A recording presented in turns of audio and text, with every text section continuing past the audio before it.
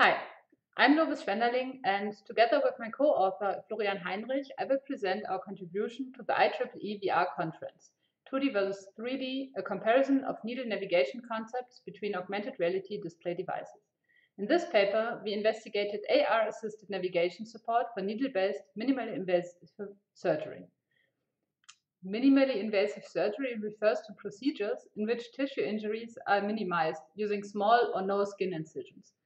This reduces pain and leads to faster recovery, but is more challenging than open surgery due to the altered visual and haptic feedback. In clinical practice, these interventions are often performed freehand with imaging control, for example using CT scanners. However, the medical image data is displayed separately from the patient.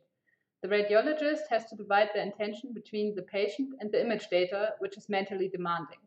Surgical navigation systems with needle tracking provide direct feedback on tool placements, resulting in reduced intervention time, less radiation exposure, and increased accuracy. However, the information is still separated from the patient.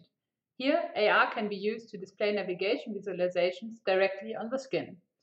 Different AR display devices and navigation techniques have been investigated before.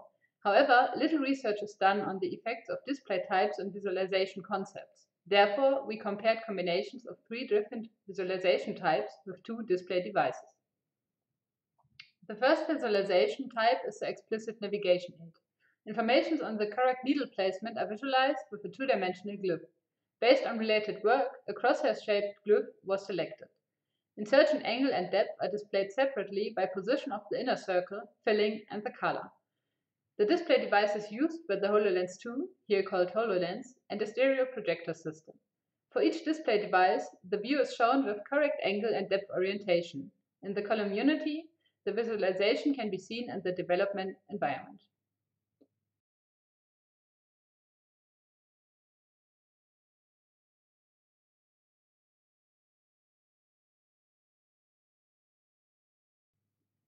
The second visualization type is the axis path concept. Correctly rotated and positioned 3D models of the interventional needle are shown with the tip in the target, higher needle, and the insertion point, lower needle. The real insertion tool has to be aligned with the virtual models.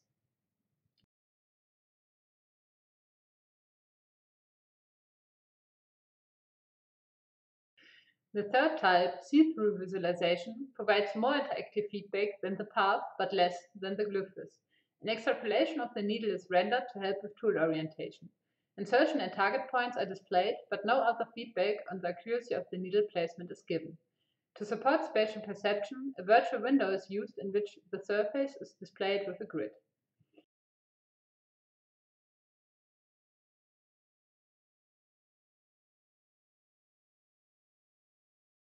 These concepts were compared in a user study, which will be explained by my co-author, Florian.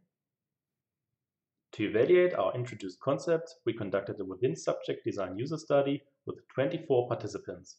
We investigated 2 factors, the visualizations and the display techniques. The study setup can be seen on the right. Participants had the task to repeatedly insert a needle into a phantom with respect to the displayed navigation information. Each subject completed 18 total insertions, 3 for each individual experimental condition. The starting display was alternated, and the order of visualizations was randomized between participants. We measured the task completion time, the target error, and the subjective difficulty on a custom-likened item. Additionally, a semi-structured interview was conducted to obtain qualitative feedback.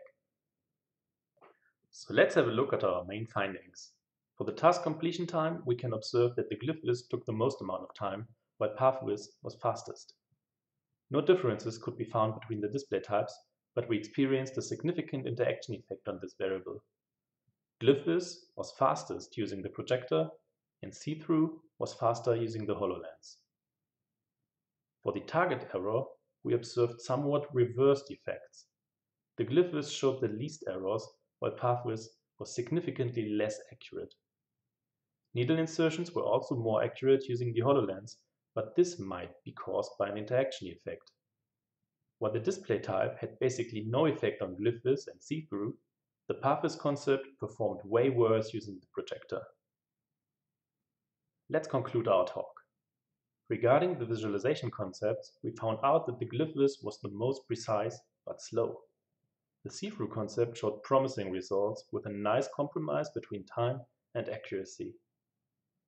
As for the display devices, 3D visualizations were more difficult to perceive with the projector, but the HoloLens was less ergonomic. All three visualizations showed different amounts of interactive feedback, which may have influenced our results. More feedback apparently led to higher accuracy and longer procedure times. This should be investigated more. Results may be limited by a time accuracy trade-off, a missing evaluation of registration accuracy, and line-of-sight problems of the used optical tracking camera. Future work should look into improving the see-through concept with more interactive feedback elements and could also explore alternative display devices. The take-home message of our talk is that visualization concepts with more interactive feedback are recommended for higher accuracy outcomes. These are the references of our talk, and with that we would like to thank you for your attention.